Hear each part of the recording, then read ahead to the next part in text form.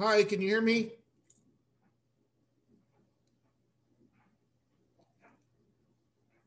Anybody there?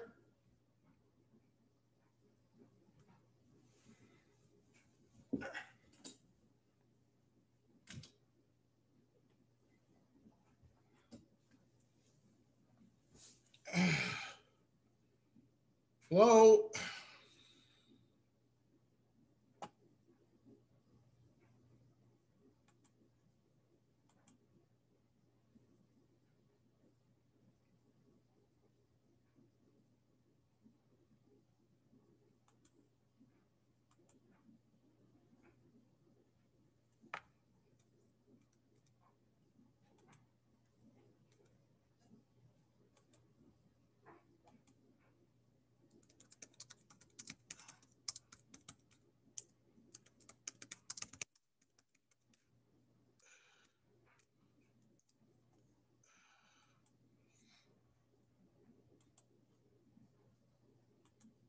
Anybody there?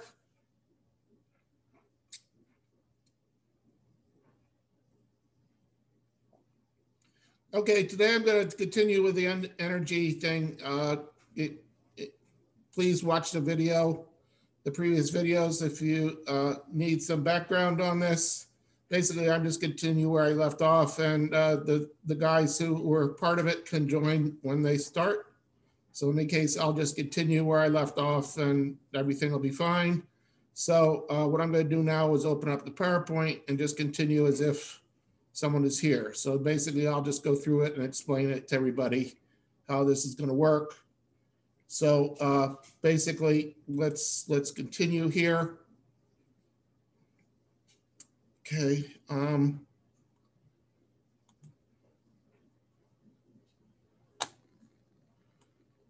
Okay.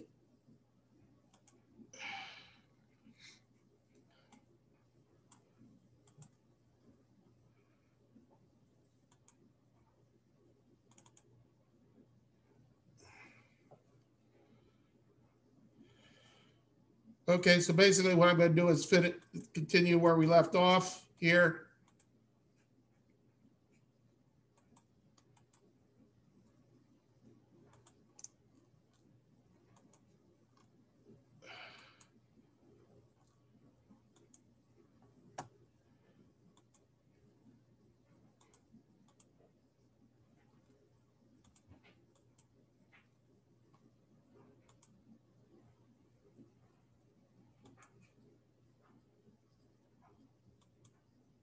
Okay, now what we're going to do is essentially start work. So basically, I'm just going to continue with this and start where we are first regarding this.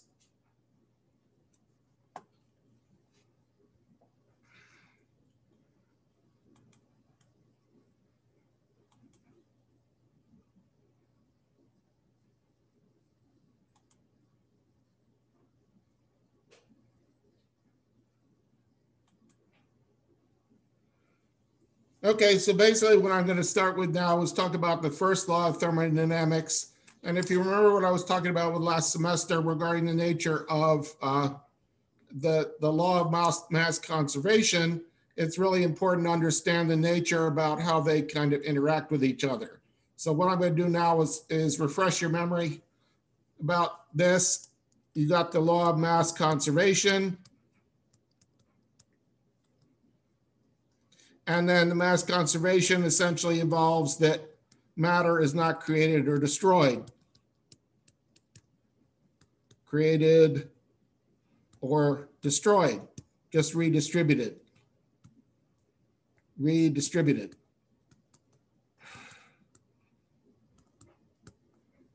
Okay, so basically we've got two aspects to that. And basically it's important to keep that in mind regarding how it works with this regarding the nature of energy in the first place. And the first law of thermodynamics is very, very important to understand that energy is the same thing. It gets converted from potential energy to kinetic energy. That's just how it works. And basic or back again, kinetic to potential. affect the potential.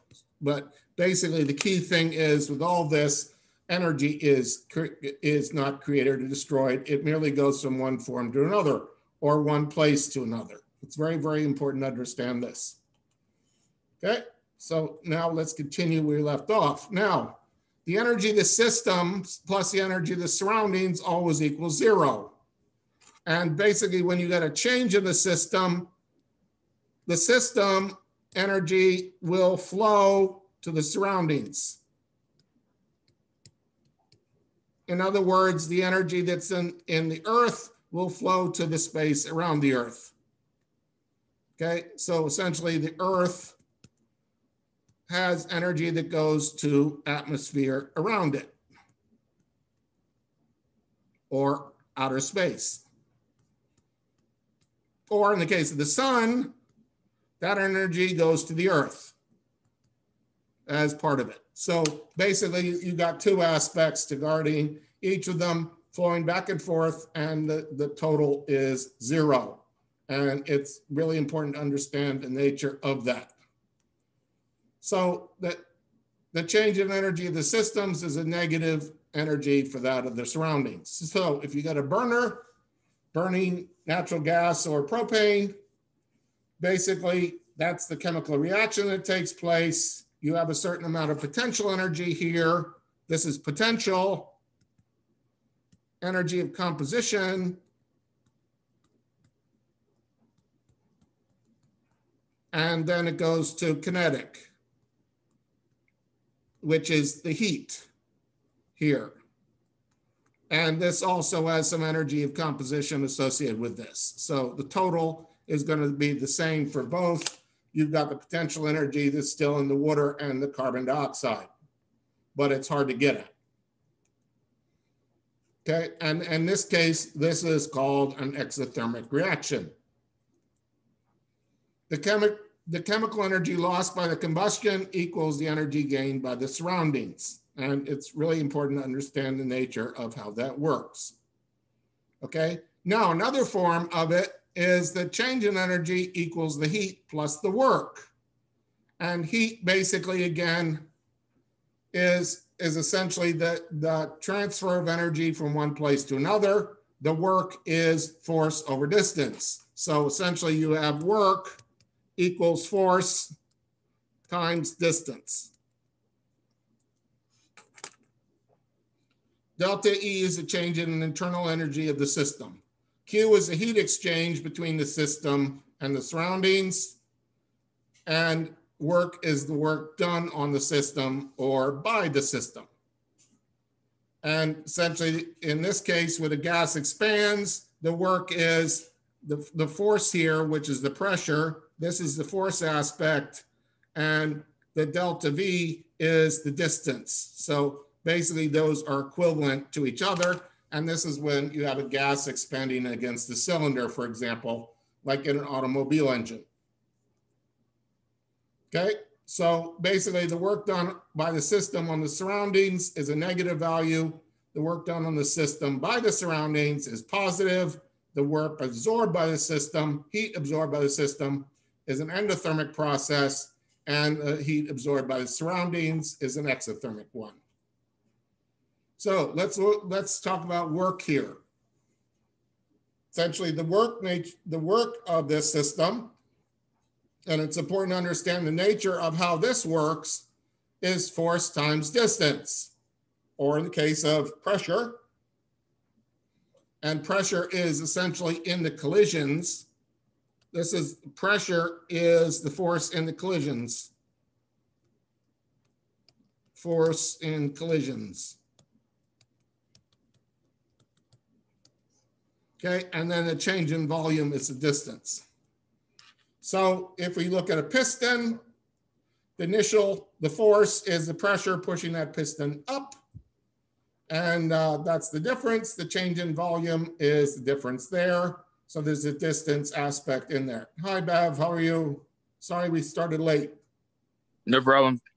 I just did a little, you could go back to it later and look at the beginning, but I just started early, kind of where we left off.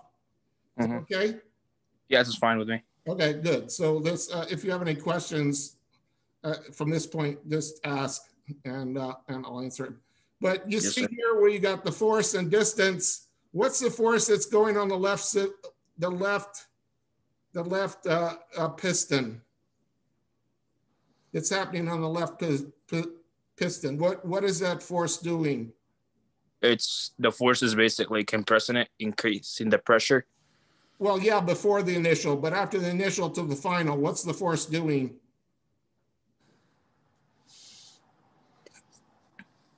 I don't know. Essentially, you're heating up the cylinder when that happens, or the gas is exploding in this. Like this is gasoline burning, okay?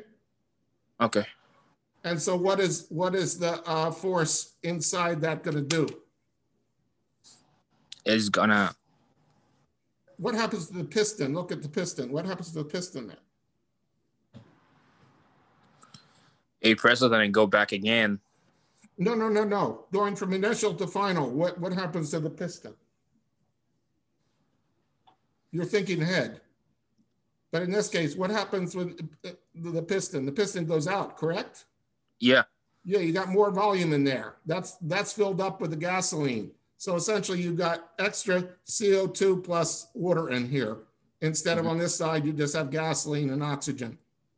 Oh. Get it? Yes, sir. So basically with this, and the change in volume is important here, but this is pushing the crankshaft. Okay? Okay. Does that make sense? Yes, sir. And I recommend you do a Google search on internal combustion engine, and on Wikipedia, you can do that, and it'll show you diagrams and everything. It's really cool how this kind of works together. But you can see from that, just that description, the work is what's needed with the gasoline combustion engine. Essentially, you want work from it, not heat in this case. Yes, sir. Okay, now if we get more specific regarding pressure, the pressure is the force over distance squared, right? Mm-hmm.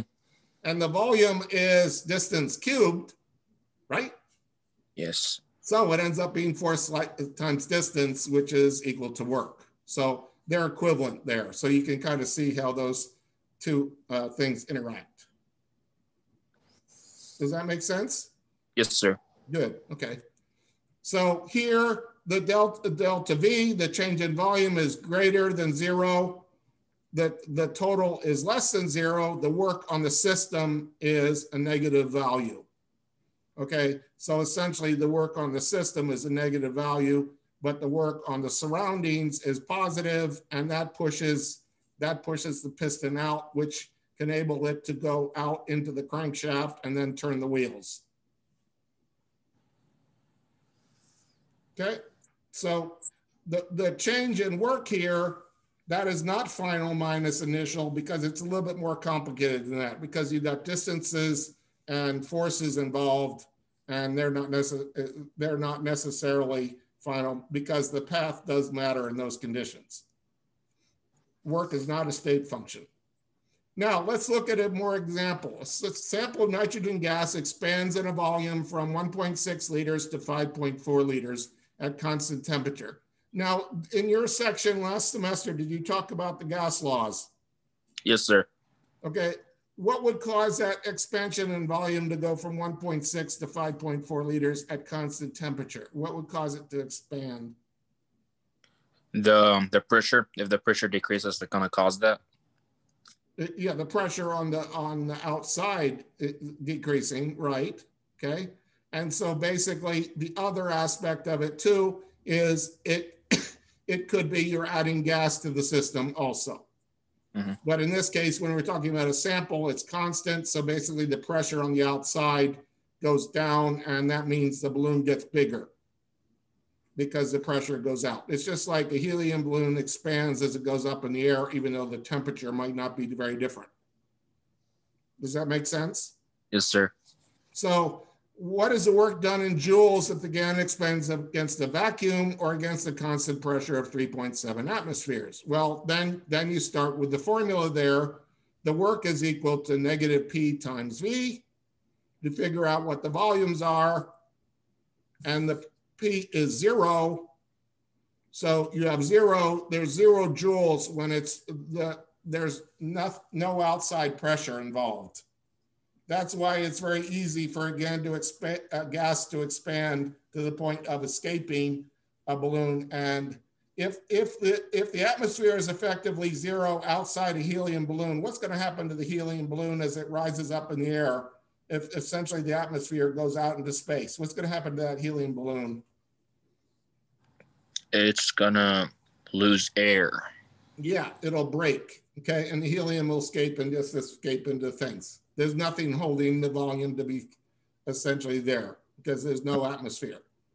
But if it's in the atmosphere, it goes to 1 atmosphere, then 0.5 atmospheres, et cetera. It then goes up. But if you look at this problem, for example, when you've got the change in volume is 3.8 liters, the pressure is 3.7, you put that in there, and now that's liters atmospheres for that. And then that is a conversion back into joules, where basically you have the conversion factor, which is 101.3 joules per liter atmosphere. So basically there are conversion factors that are usually on a chart. Now, if do you have Dr. Powell or Dr. Gerhardt next semester? Dr. Gerhardt. Okay, so he'll probably give you that constant. Okay, in a problem. So just get ready to do that kind of problem if you have this constant given to you. Yes, sir. Okay.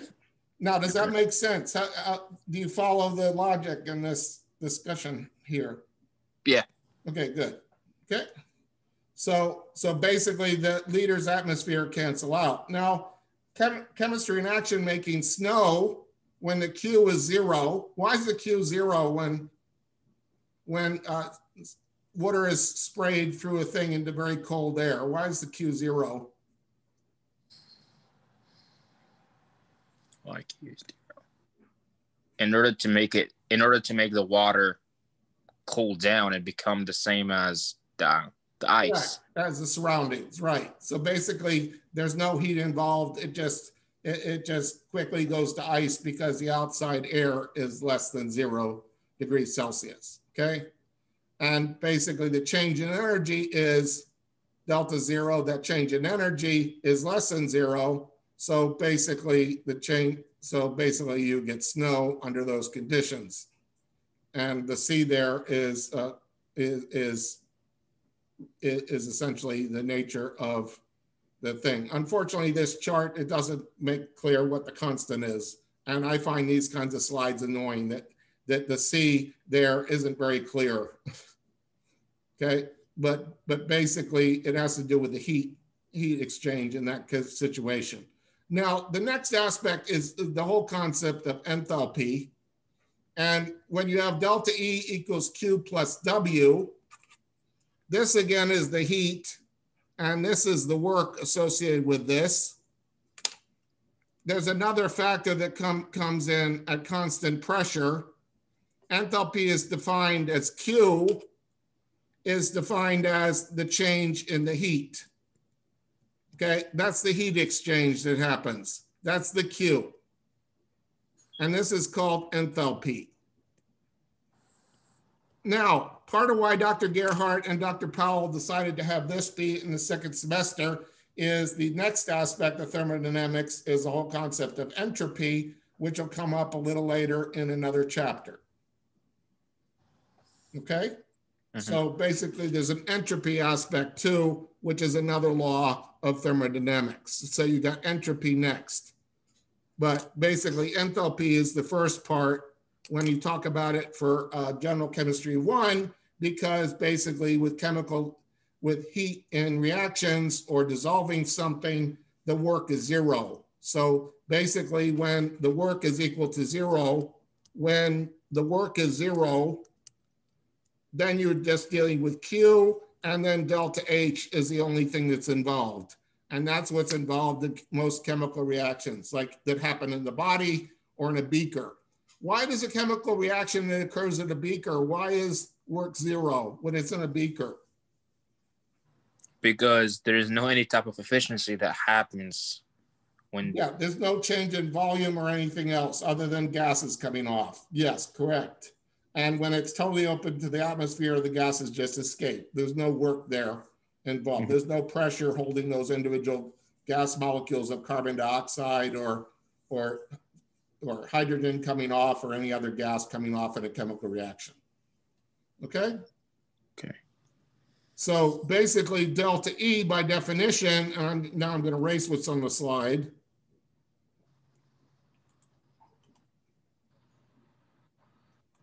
Delta E is defined as H equals negative delta H minus PV. And if this is zero, if that equals zero, essentially the change in energy is the change in enthalpy. They're the same when work is zero. And with most chemical reactions that occur in the body, work is zero. But what's involved with you picking up a ball with your hand? Is work zero? No. No, because the muscles are forced to act and then they contract and then basically they get some work out of the system. So in a way, the body is an very efficient machine in kind of making this kind of relationship. Okay, and so delta H equals the change in energy plus PPV, and enthalpy is used to quantify the heat flow into or out of the system in a process that occurs at constant pressure. That would be like any chemical reaction that occurs in the atmosphere. Okay, but if you have the pressure changing, then that's a matter there. Now, what is different about occurring in constant pressure? What is the difference with that with an internal combustion engine? Does that reaction occur at constant pressure inside the cylinder? We saw the cylinders before. Does that occur at constant pressure? Yes. No, why not? Because what happens after the piston goes out? What does the crankshaft continue to do with the other pistons? They keep breaking down the rest of what the gasoline is left, because the gasoline break down in the second piston. Then the CO2 basically released out on the water, stayed there for cooling down. Well, yeah, a few moments, but there's 6 cylinders in an engine, right? Mm-hmm. So when 3 cylinders are firing, what's happening to the other pistons?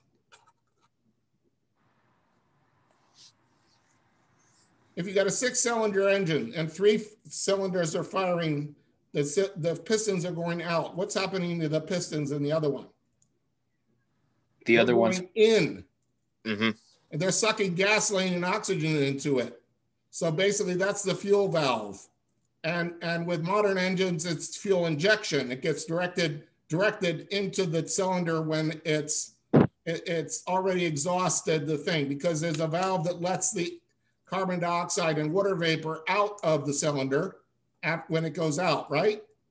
And then there's another valve that puts the gasoline and oxygen or air into this cylinder, and then it's compressed and then the spark goes off.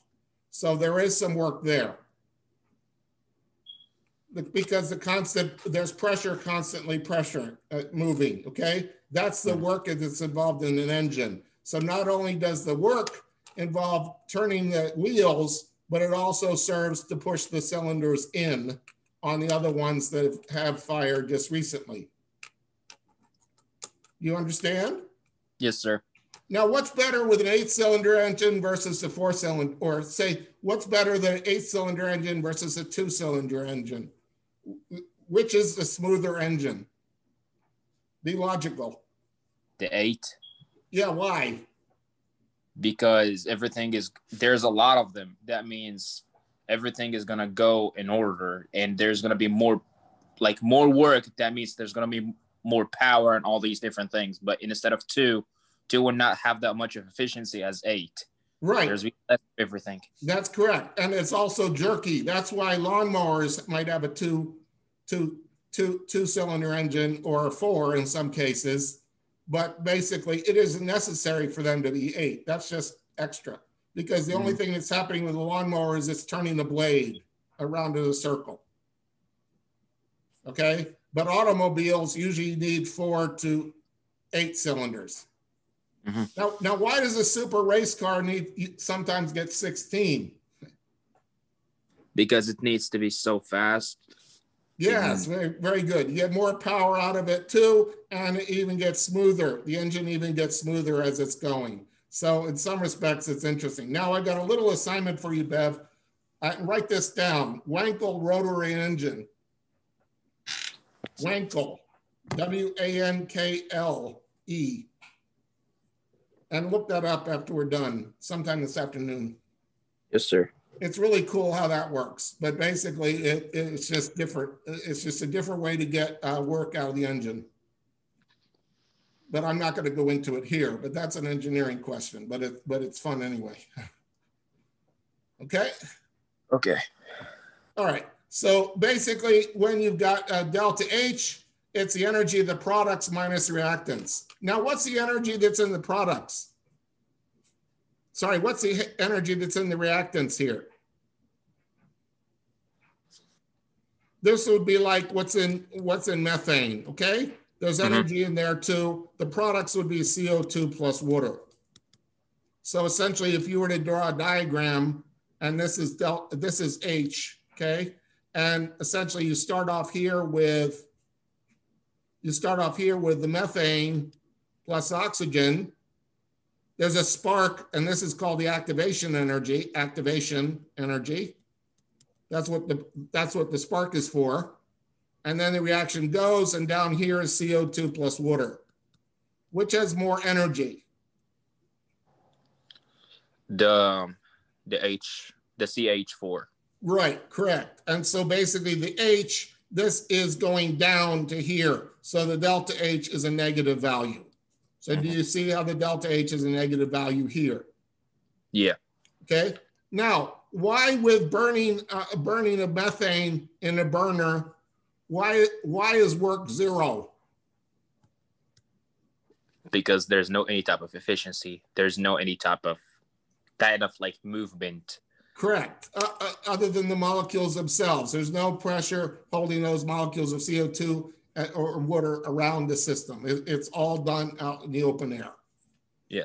Okay. So it's all about the energy from the reaction itself, and that's what's particularly cool about chemical reactions that occur in the atmosphere. Okay. However, if they occur out in space, they're rocket engines that work out in space. What's involved there? When a rocket engine goes off in space, what happens there? Is heat much of a factor when it's out in space? No. No, because it's all at near absolute 0. Okay. But out in space, what does happen is there's work involved because it's pushing the rocket forward, and the gas, the CO2 and H2O are going out the back. That's particularly when you've got a rocket engine that is liquid hydrogen and oxygen, like in the space shuttle. That's what it uses for fuel, even when it's going out into space, or it might be kerosene or some other thing along with liquid oxygen. But when things are out in space, it's easy to keep it liquid because it's cold out there anyway. Okay? Yes, sir. Okay, so let's continue with the slides now. Okay, now heat given off or absorbed during the reaction at constant pressure. And essentially, this is an example of this. Now, you've got ice melting here. The ice is going from H2O solid to a liquid. What has to happen for that to occur? Heat. Goes into it, right? And what that does is break the bonds between the hydrogen, between the water and the ice, and then moves it to a liquid, causing them to move. And when we get to the chapter on liquids and solids and talk about phase transitions, this is called the delta H of fusion. And it can be either of melting or of freezing. So this is melting or freezing. Now, which one is this, the one that's on the left? Is that melting or freezing? That's melting. Right, correct. And so freezing would be the other way. Okay, the delta H, H of the products is less than that of the reactants because the the reactants were essentially the product is a liquid in this case. The delta H is less than 0. Oh, again, this is a problem with the slide because basically in this case, the energy is higher. And I've got to fix this. This is reactants and this is products. The delta H is essentially, the delta H is positive in this case because it's going up. See, it's 6.01 kilojoules per mole. That's the heat of fusion or the melting of the water in that case, okay?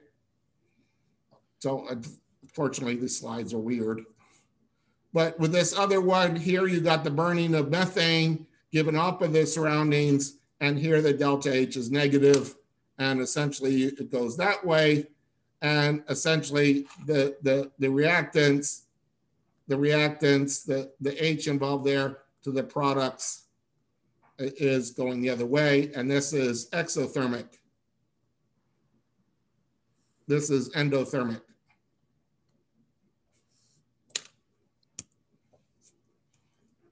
Okay, now, is the delta H negative or positive in this case? Well, let's just look at the example there.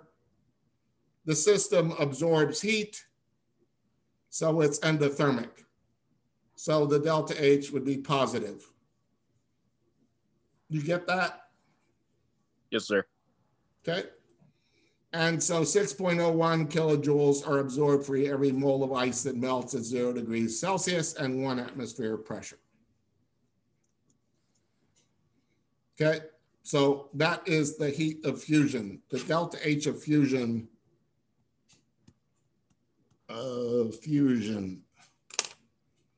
And when it's positive, it's melting. Okay, here is delta H negative or positive? Negative. Negative, very good.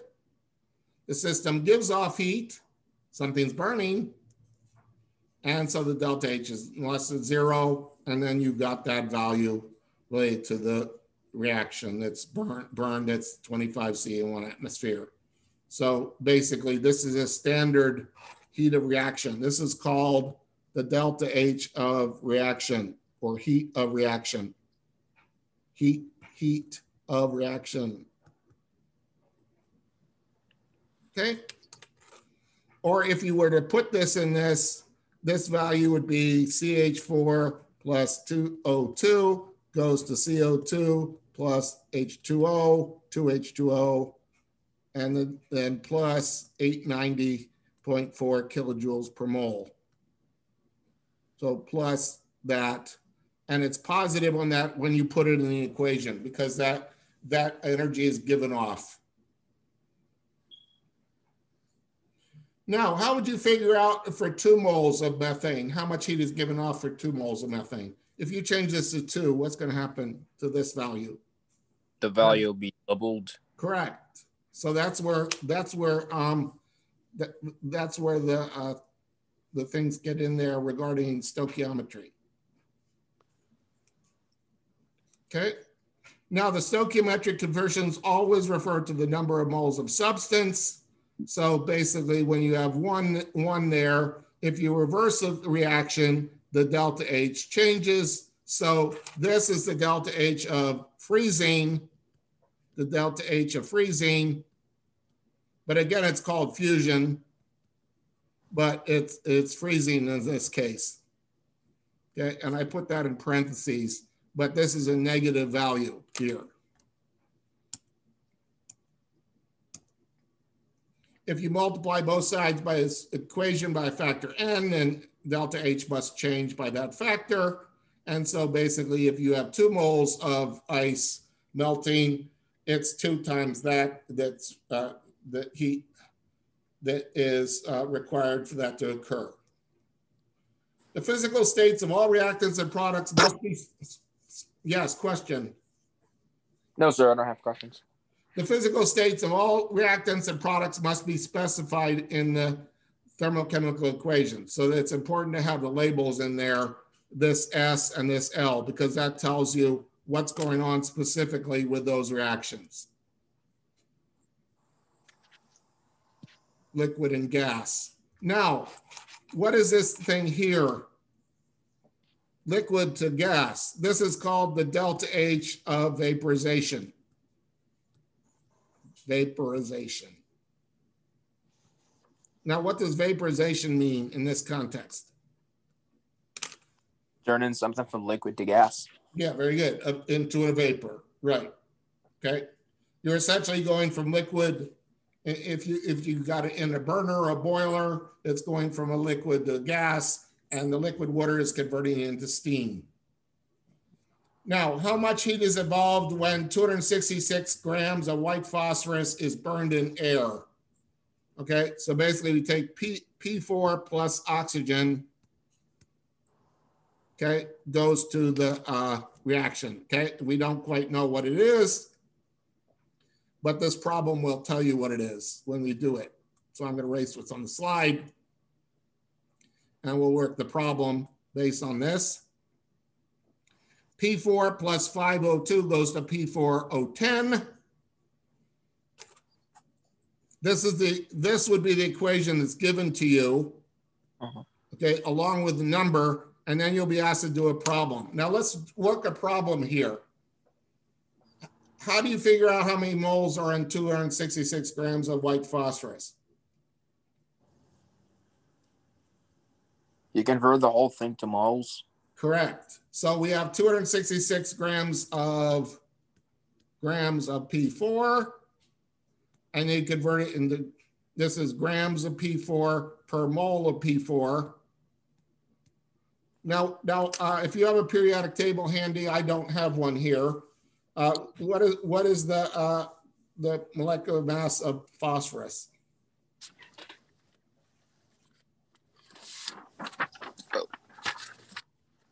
If you got your textbook, just look in the open cover. I don't have it, Professor. It's in my... Do you have a periodic table there handy? One of my ones I may have given you in lab? No, sir. I don't think so. Do an internet search quick. Just pull up a thing. It's easier for you to do it than it is me.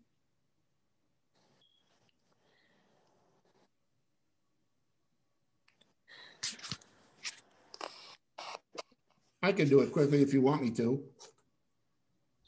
I would try to do it. It's better for you to do it anyway. You're the student. Mm-hmm.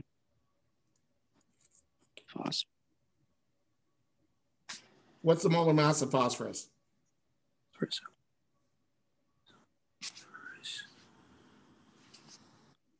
This is why you're always given a periodic table in general chemistry too, also. Okay, yes, sir. It's 30.97. So 30. Okay, so it's 31. Okay, so basically 31 times 4 is 124. Okay. Okay. Then that converts it to moles. The grams cancel out. You have moles there, and then for every 1 mole of P4 reacting, it gives minus 301.3 kilojoules per mole. Okay, so essentially this is the heat that's involved there. So times that, essentially the moles cancel, and then you'll get that amount in there. And basically let's work the problem without my handwriting now.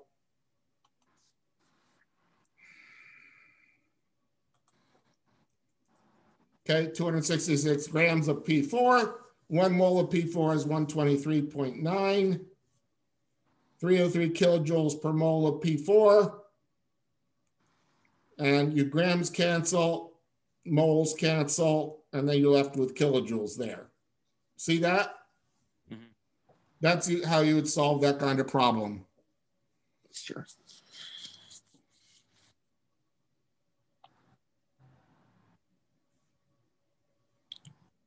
Should be the number negative or positive? Well, in this case, the delta H would be negative, yes.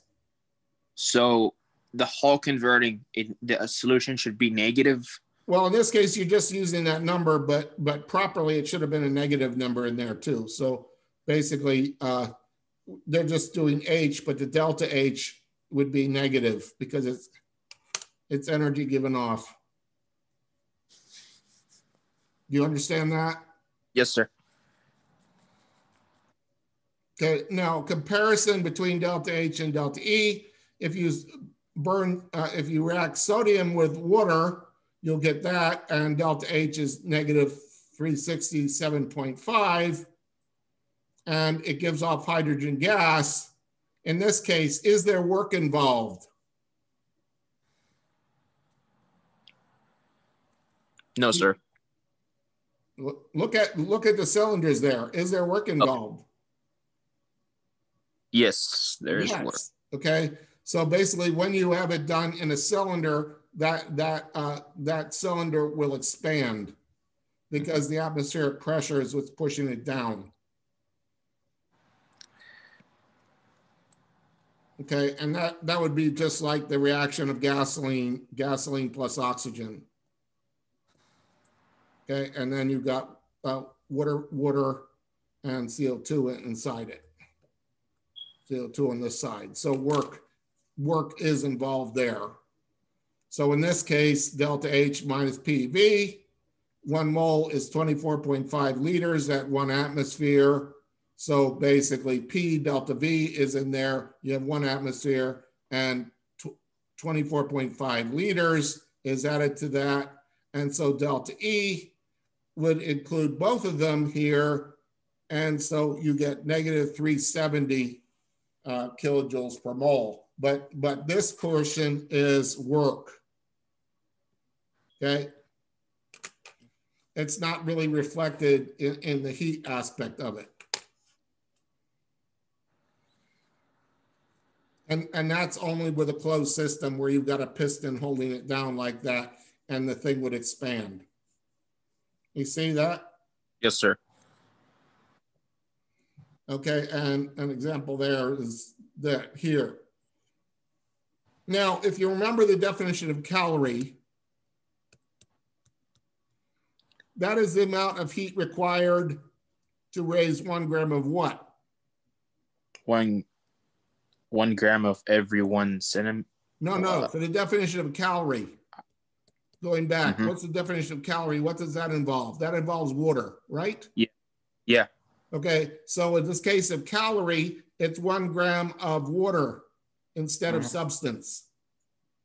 Okay, so here they're talking about specific heat of the substance. And of course, there are other values, like there could be iron, aluminum, other things like that. You see the difference? Yes, sir. Okay, so here, a specific heat of common substances, you got aluminum, gold, graphite, diamond, and then water is 4.184. Ethanol is different. And the heat capacity, what's the difference between those definitions?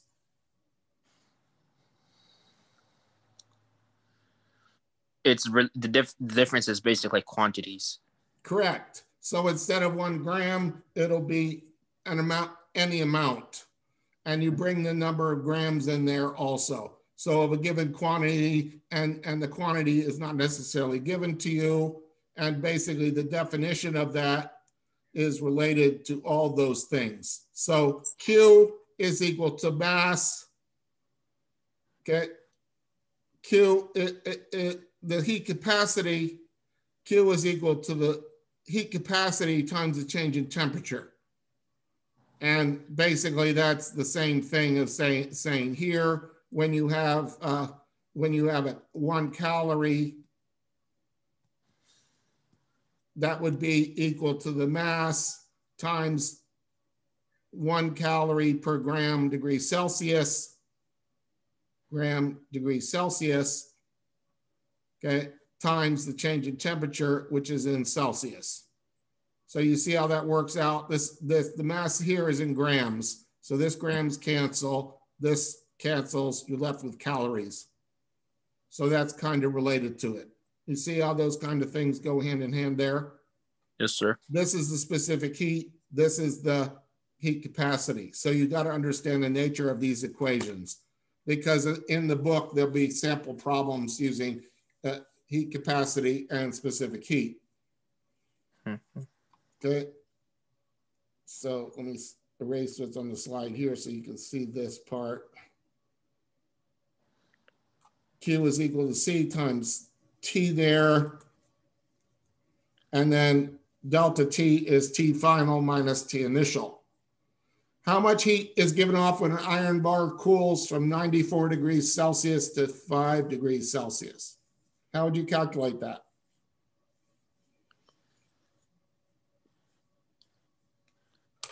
They start with the value Q. Okay, what's the first thing you use? The mass. Yeah, and that'd be 869 grams. Times the specific heat of what? The specific heat of the iron. Right. Mm-hmm. Times the change in temperature. And the change in temperature would be 89 degrees. 89 degrees Celsius. Now, does it matter if it's in Celsius or kelvins? No, it doesn't. No, because it's a difference. You're talking about the difference there. And basically, this specific heat of iron, you would get that from a chart. Oh. Because they calculated it separately. All right.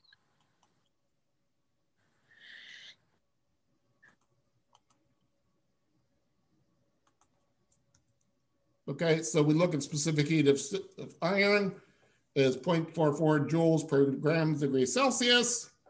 And now, do you understand why iron would be in joules and say water's in calories? Why the distinction? Because why is it useful to keep water in calories? Because iron releases heat, and heat considers to be energy, and energy, it's the unit for energy is joules. Yeah, in this case it's joules, but why is calories more useful for Americans particularly? They might not care. They might not care. And now, where's your family from again? Lebanon? Egypt. Egypt. Okay, your family being from Egypt, they're not really going to care about calories because calories is like an English measurement. Mm-hmm. Okay, so basically, probably your dad growing up in Egypt. Well, they are the British education system too. The Brits helped them with the education system, so he might have learned calories too. So next time you talk to your dad, ask him if he learned calories or joules. Okay. That might be something to ask him, but interesting history there. But the key thing is this: joules are much more useful when you're talking about other elements or compounds other than water. But calories is very useful, particularly when you're talking about food chemistry, because that's something that everybody understands. Because 1,000 calories in this case is equal to 1 kilocalorie, which is 1 food calorie. And that's important for many people, for food scientists, as well as for biologists and others that have to deal with metabolism in the human body, because we're dealing with water in those cases. So you kind of see the functionality there. And that's more an American kind of history of this, is doing that kind of transition. So Q is equal to mass times specific heat times the change in temperature. You plug the values in there. You have a minus 89. Why is it minus 89? Because there is heat that is being released. Yeah, the heat is going down. Also, the temperature is going down from 94 down to 5. Okay, and so that's 34,000 joules that goes into the water in that case, or into the air. Constant volume calorimetry is the way this is done to essentially figure out how many calories are in a food item or any stuff that's reacting. And essentially, you get a calorimeter, which is essentially isolated from the rest of the system, a thermometer into it, and then an ignition wire that starts the reaction inside the vessel, and then a stirrer. And when the volume is kept constant, essentially you've got the Q of the system equals the Q of the water plus that of the bomb plus the reaction, and no heat enters or leaves there. The Q of the system is 0. So the Q of the reaction is water minus that of the bomb, okay? And the Q of the water, M mass times delta S times T. The Q of the bomb is C of the bomb times that. That's the reaction at constant volume. And when you're dealing with constant volume, that's the reaction that occurs inside the body because the volume is essentially considered constant.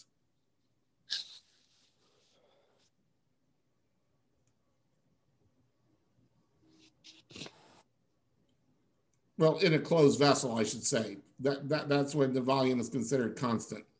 But when you essentially the reaction associated with that.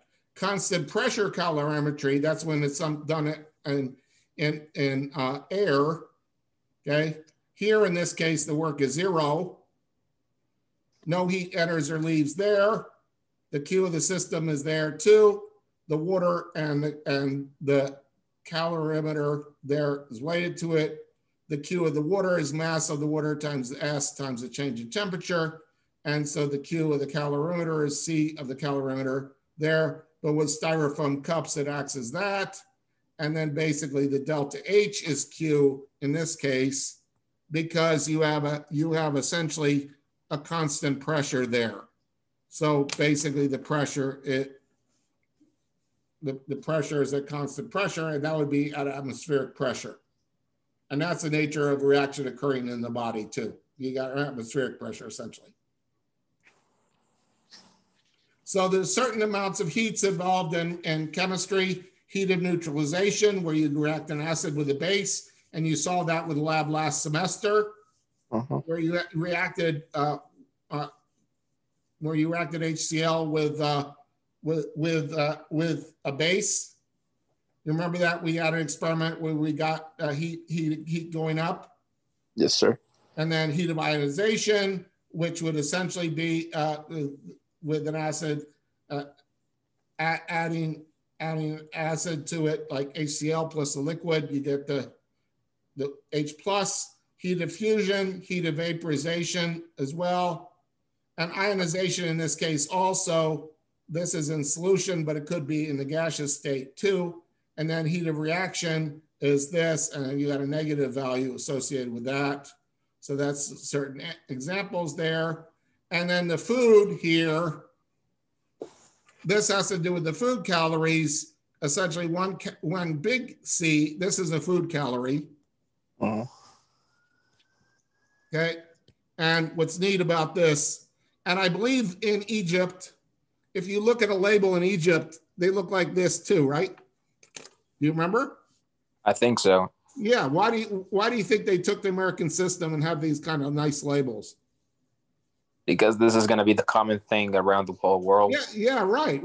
And when I was working in Iraq, even the food that came from Iran, because the Americans were good friends with Iran before the Ayatollah Khomeini came in, basically the U.S. government helped the food people in Iran, and then later on Iraq took it also. But the thing is, they came up with the same label, so it was really cool to be able to see food in Soleimani. When I came in to see Amani, food that came from Iran had the same labels on it. And it was kind of like an American thing. They want to pretend that the Americans are the enemies of Iran, when in reality they're using something very, very American in their labels. So it's kind of cool. But when it works, you use it that way. So thanks. Now, how do you think they got the heat of combustion of an apple being -2? Where do you think they got that? How did they determine that value? By calculating the calories. Yeah, but how do you think they could figure out that thing? What kind of calorimeter would they put it in to calculate that? They start burning the apple to see how it's going to work. Yes, correct. They just burn it out in the bomb calorimeter, in a calorimeter sort. And basically they can determine it almost exactly. But the thing is, when you're making up cookies, that has to do with every single ingredient in the cookie. Like say, for example, flour plus sugar plus egg. Okay, these all have specific heats associated with each of them. So the flour has a certain amount of calories, the sugar also, and then they plug the recipe into it and they can figure out for each cookie how many calories they have. And that's what's pretty cool about food chemistry and how they determine those numbers. Okay. They don't need to burn cookies in a bomb count room to determine how many calories are in it. All they have to do is add the ingredients together. Like in a recipe and with the numbers along with them. Now, because there's no way to measure the absolute value of an enthalpy, must I measure the enthalpy for every reaction of interest? No, it's an arbitrary scale associated with it, with the standard enthalpy of formation as a reference point, because it's all about this change here. So basically the reference point is when you have a natural thing like CO2 or hydrogen or water or some other thing like that, the ingredients that go into it, I'm not sure about CO2 though, but the ingredients here with this, essentially hydrogen, oxygen, other stuff like that. This is a compound too. So basically they all have standard enthalpy of formations. And if something is in the natural state like oxygen gas, it's considered zero, but when it goes into water, it's not. The standard enthalpy of formation is a heat change that results from 1 mole of a compound is formed from its elements at a pressure of this here. So the standard enthalpy of formation of water, delta H of formation of water, would be the 1 mole of compound from 2 hydrogens plus 1 oxygen goes to water, 2H2O gas. And essentially these are gases associated with that. You have plus heat over here. And this is the delta H of formation on this part. The heat is just part that would go into the work or something like that. But the key thing is when it occurs in atmospheric pressure, then you have the heat coming off and the work is zero. But that is how they determine the delta H formation of water there. And these are considered from its elements. And the standard out for any element in its most stable form is 0. Now, why do they use that? Why do they use that definition? Well, the point is you've got to start somewhere. And when you essentially define something, this is defined as true. Okay, so that's where the starting point is. And then everything is compared to it. Okay, so essentially you got everything related to that there. With oxygen is 0. With O3, it's 142 kilojoules per mole because ozone is not a naturally occurring thing of that. And basically that would be like essentially taking oxygen, 3O2 goes to 2O3. This is a reaction. This is energy goes into it to cause ozone. Now, do you know what an ozone generator is? I think so. Okay, where's the energy come from to get the ozone to form? Oh. Yeah, I don't know what is that. From the spark. You have a spark in a thing. You have a spark inside. Mm-hmm. Like you can hear with some ozone generators, you can hear the spark inside. For example, why does the air smell nice and clean after a lightning storm?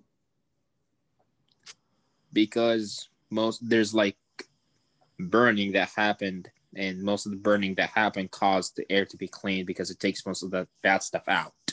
And well, also a lot of oxygen is converted to ozone, and that clean smell is an ozone factor.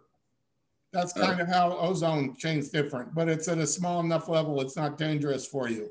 But that's part of why the air is clean, because ozone will then react with things and then cause them to precipitate out and clean the air when that happens.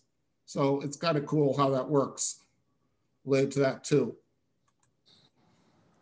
Okay, so for example, graphite to diamond, we have graphite to diamond here, carbon goes to graphite, diamond,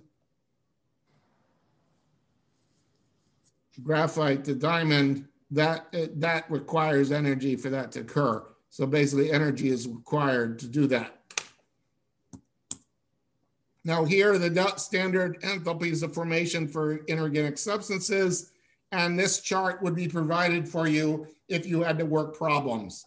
So in the chapter 10 of our book, I would recommend you work some problems related to this if you want to. But because, Bav, you're just starting out early, just try 3 or 4 problems related to this. Don't try and do a lot of them. You can do a lot of them when Dr. Gerhardt or Powell assigns them. Who are you taking next semester? Professor Gerhardt. Okay, so he'll have some problems related to that, but if you get a little practice in advance, it'll help you. All right, sir. And then you could ask me tomorrow if you have any more. Or on Monday. We'll do the next one on Monday. Yes, sir. Okay, now the standard enthalpy of reaction is the enthalpy of a reaction occurs at 1 atmosphere. And basically, these examples are related to that. And essentially, this has to do with the products, the delta H of the products, delta H of the products, minus the delta H of the reactants. Okay, that's the delta H of the reaction. And essentially, that has to do with this diagram here, where you have methane plus oxygen on this thing goes up like that and then down. You have CO2 plus water over here. This is the reactants and this is the products. And this difference here, that is the delta H. And this value would usually be negative with that reaction. And that's what you would determine regarding the reactions that occur like in a beaker. And I hope during the labs this next semester, we'll do some reactions where you measure the heat change. I've done it in general chemistry 1 in other schools, but I'm not sure as to whether we're going to do that this semester or not. I hope Dr. Powell came up with a lab doing this kind of thermochemistry example. It's really great how it works with just a styrofoam cup. Okay, so now Hess's law, when a reaction are converted to products, the change in enthalpy is the same whether it takes 1 step or a series of steps. Okay, so for example, if you have a cookie plus oxygen goes to CO2 plus water, is it all in 1 step for your body for that to occur? No, it's technically, yeah. It could be a 1 step. Well, yeah, it could be if you burned it in a bomb calorimeter, right? Mm-hmm. Then it would be 1 step. But in the body, is it 1 step? No, it's different steps. It's multiple steps, but they all add up to be the same. That's what's cool about Hess's law. So basically, with a bomb calorimeter, that would be the same as equal to the body energy happening in the body. It's just a matter of, this is many steps and this is 1 step. That's essentially what the rule is talking about. Enthalpy is a state function. It doesn't matter how you get there. It only matters where you start and where you end. Okay, now this is a good place to stop. What I'd like you to do is do some reading in your book and get to this point right at the end, right when Hess's law is defined. And next time we'll go through some examples where we add up the different steps and you can see how it works. Because believe it or not, a lot of industrial chemistry is causing a reaction that goes from reactants to products, but it takes multiple steps to get there. Does that make sense? Yes, sir. And I'll use some examples on Monday. Okay, any final questions of you, Bav? You're the only guy today, so if you have any questions that came up, just shoot. Yes, sir. I don't have any questions. You know what I mean? Okay, very good. So we're all done for today. I will see you we'll do it again on Monday, and maybe Aiden or others will join us. Yes, sir. Okay, is that okay with you? We will do it on time at 11 o'clock on Monday. I just had to go to Sam's Club today. No problem. All right, very good. We'll talk to you later. Bye. Bye. Have a good weekend. You too, sir.